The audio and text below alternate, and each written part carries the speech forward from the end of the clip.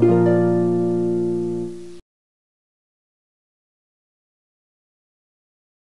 everyone, welcome to my YouTube channel. நம்ம இந்த வீடியோல வந்து Cilliary Ganglion பத்தி தமிழ்ல பார்க்க போறோம். Cilliary Ganglion is a very small ganglion present in the orbit. Orbitல present ஆயிருக்கும். Topographically, ganglion is related to nasal ciliary nerve, a branch of ophthalmic division of trigeminal nerve. Topographically பார்த்தோம்னா இது வந்து maxillary nerve related இருக்கும், branch of division of trigeminal nerve. But functionally பார்த்தோம்னா oculomotor nerve This ganglion has no secretomotor fibers. ஆனா பார்த்தோம்னா இந்த ganglion வந்து எந்த secretomotor fibers இந்த ganglionல இருக்காது. இதுதான் Cilliary ganglion is very small ganglion present in the orbit. Topographically the ganglion is related to nasociliary nerve. Topographically பார்த்தா nasociliary nerve related இருக்கும், a branch of ophthalmic division of trigeminal nerve. But functionally பார்த்தோம்னா oculomotor nerve வந்து related ஆயிருக்கும். This has a no secretomotor fibers. இந்த ganglion வந்து secretomotor fibers எதுவுமே இருக்காது.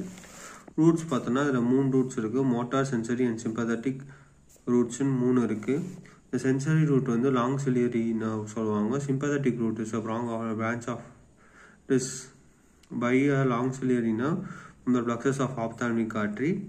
இதே motor root is from the branch of inferior oblique muscle, and these fibers arises from the Edward-Westphal nucleus, joins the oculomotor nerve and leave it by a nerve to inferior oblique relayed in the ciliary ganglion.